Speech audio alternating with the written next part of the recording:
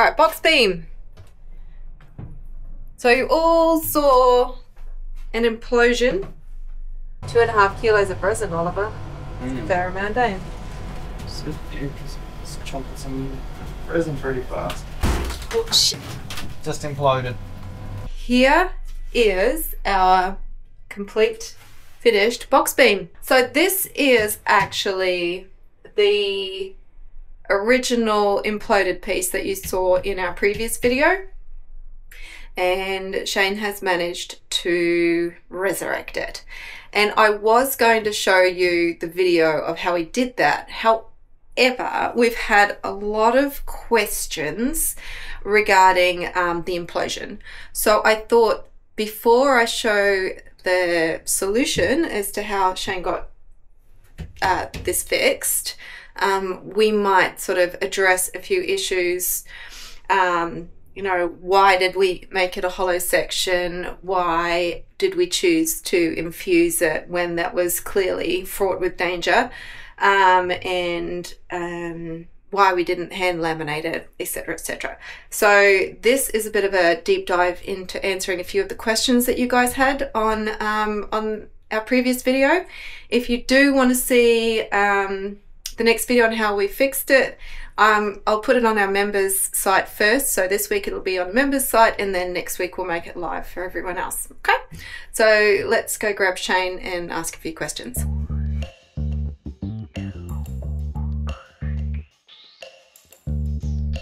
Okay, so here's our finished beam, and it's still hollow, and we've got the whole, Shane's got his whole, I've just finished the video on the resurrection because this is the original beam.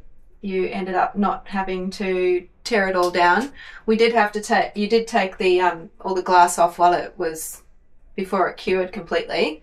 So we were back to the bare foam, but Shane did manage to fix it all, and it looks amazing. But we did have a few questions on the video on the implosion. So before we show you how Shane fixed this, I just want to answer a few of those questions, and I'm just going to read them out. Shane, are you ready? And you see how quickly you can answer them. Me quickly answer the question. No waffle, no waffle. Okay, ready? Why did you make the foam structure hollow instead of a solid foam structure? Okay, that one's pretty simple. Weight and cost. Okay, if I was to make this solid with the same foam that I'm using here, I would have needed to use 8 times more foam material. So it would have been 8 times heavier than the hollow version. And because I'm using 8 times more material, it also equals or equates to, it would have been 8 times more expensive. So the hollow option is a win-win in regards to weight and cost. And our main driving criteria is weight and cost. So yeah, we're chasing performance, and to get performance on this boat is all about keeping the weight down and keeping it strong. And of course we have a budget. Yeah. Okay. All right. Tubular bagging inside, would that have helped? Yes and no. So this isn't a straight answer, sorry. Yes, I could have bladder bagged this if I had an open end to work with. But this beam is closed at the top and the bottom.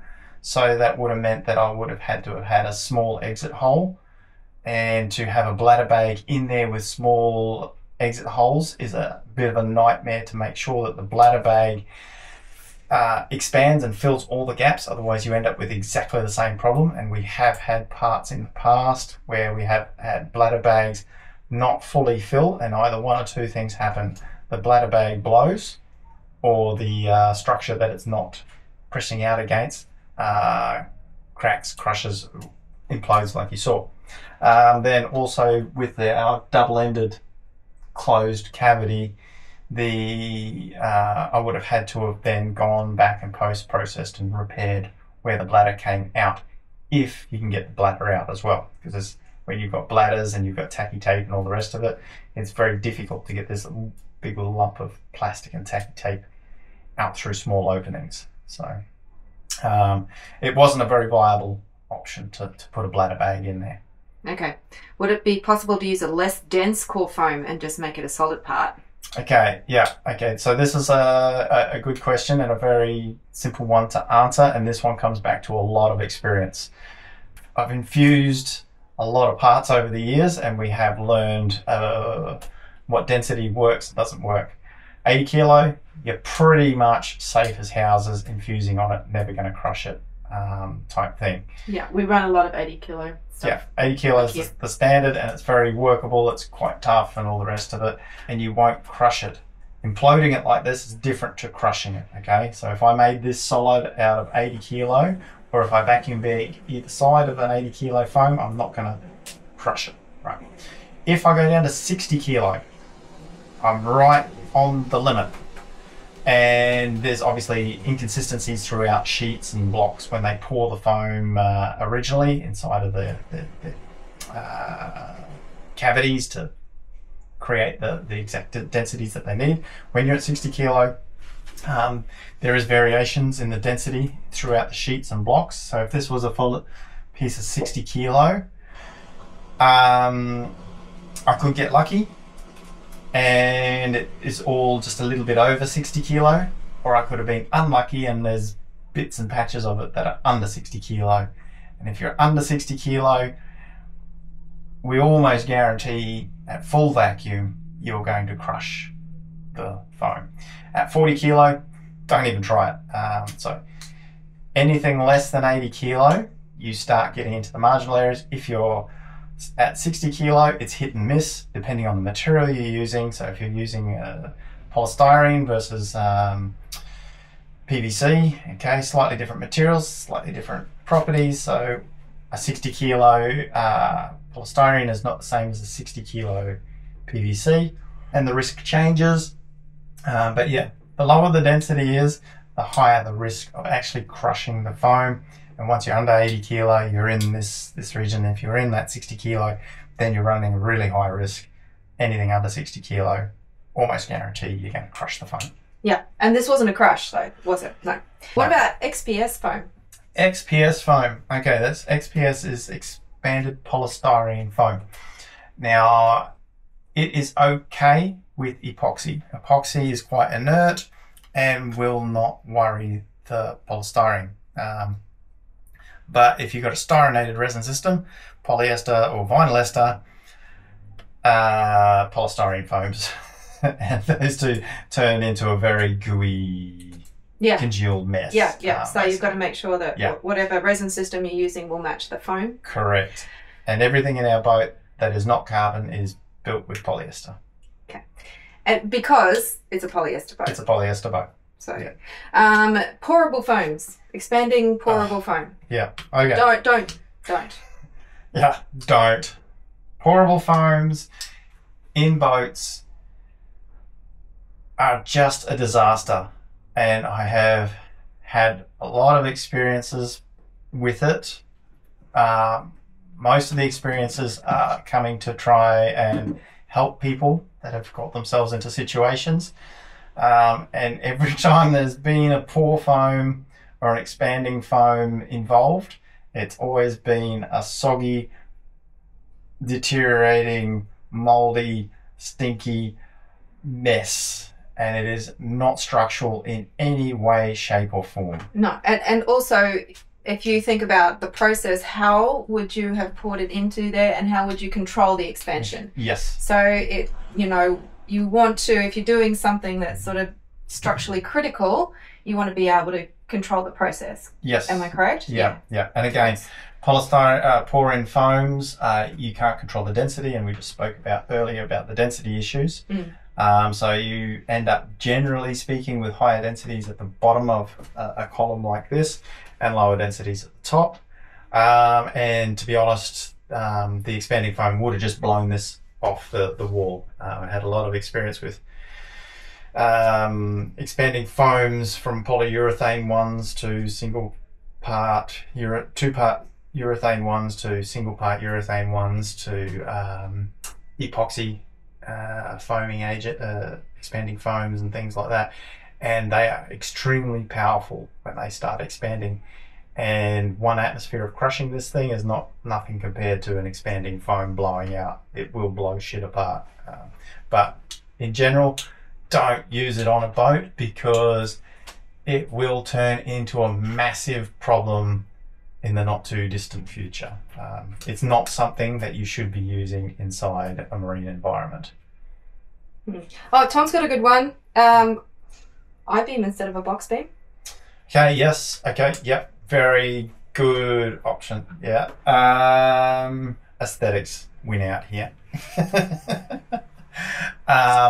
Okay, so you've got to always look at the overall finished picture. So yes, an I-beam technically would have worked perfectly fine here.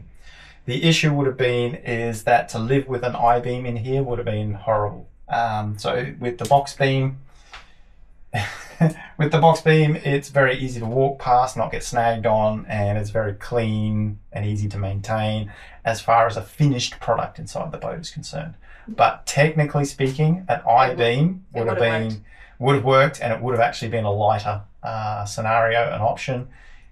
As an engineering problem, an I-beam would have been better than this, but as a practical cruising boat solution, the box beam is a better solution. Okay, and did we? I don't even know if we addressed this comment.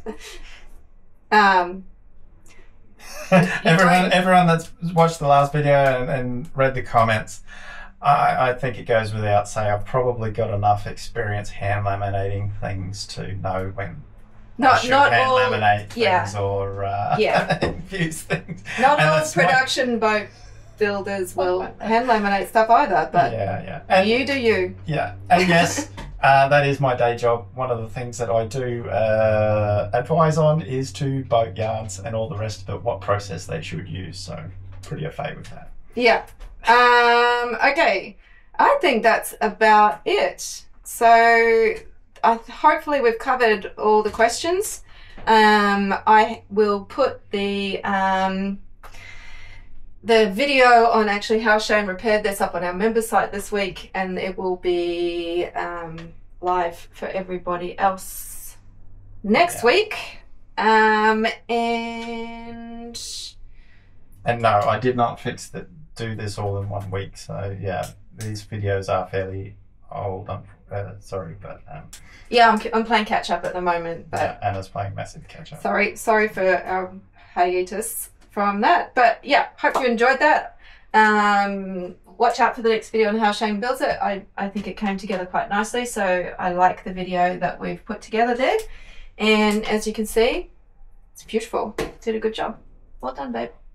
Yeah, and my yes, I had to eat a bit more weight because I had to put some food. Oh yeah, it was like an extra 200 grams, wasn't it? Didn't you say? Was it a little bit more than that? No, less than that. But oh, okay. Yeah, there's probably an extra 100 grams and stuff in there, but yeah, that's a whole other thing talking about why I'm saving grams. Okay. Because every gram counts. It does.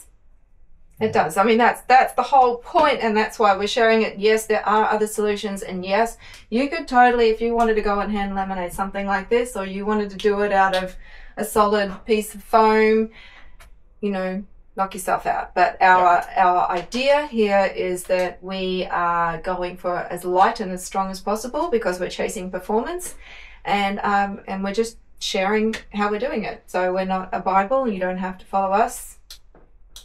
You know, well, we don't have. Please follow us, but you don't have to copy us. Yeah. And this is why I advise to yards and people building custom boats, build methods, because there is more than one way to build a boat, and there are multiple methodologies that are driven by certain criteria, and the criteria for this is weight. Okay, and every gram counts. So weight is the biggest driver.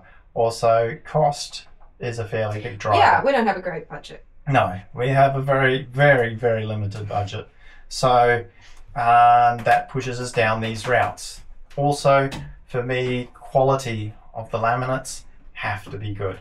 And if I can use a process that has a higher quality of finished lamination, and tell you, my hand lamination's pretty reasonable, been doing it a pretty long time.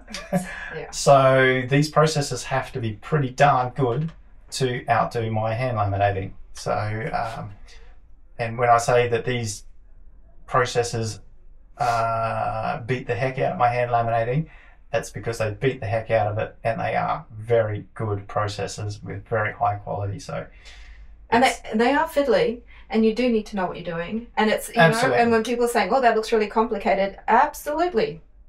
But you've been doing it a long time, and you know what you're doing. So for us, it's, you know, it's not a big deal. Yeah. It's a big deal, but it's not a big deal. Yeah, you guys have been very fortunate because I have not had an implosion or a core crush situation for a very long time, because I've learnt a lot of lessons over the years. So you guys were really lucky to actually got to see me in a failure. Well, and also that we work in the sort of industry where if you are sort of pushing the envelope with things do break. I mean, that's how we make a living, is fixing a lot of stuff that learning these lessons. You know, this is the challenge, and this is what we want to do, and how we're going to do it and make it as light as possible. And yeah, sometimes it doesn't work. Yeah. And that is why. Yeah. You know, it's not a big deal. Like, I mean, it is a big deal when it fails, but people were like, "Oh, you handled it quite well." Well, yeah, because it happens, right? And it's not the first time this has happened. What's important is, how do you fix it? Yeah, how do you recover from it?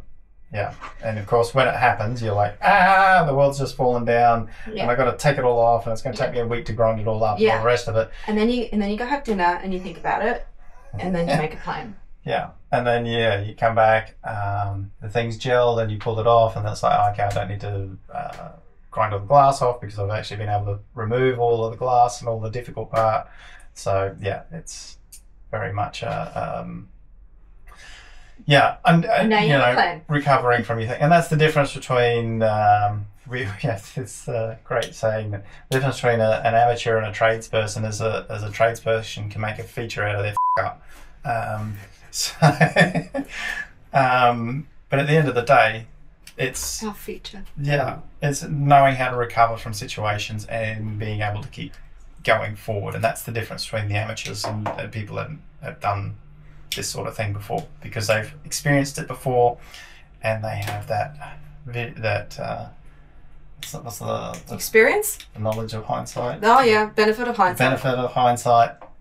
Where they know what's happened, and they've experienced the problem, and they've been able to see what can happen after it. So. Well, you know, we didn't crush the hole, we didn't break the boat, we just broke our part. So then it was just okay. It's disappointing because we've got limited time in which we want to do all this stuff. Yeah, that was the biggest. That was the biggest kicker. But hopefully that you are all getting something out of it, and we'll show what we did next week. In the next video. All right. See you.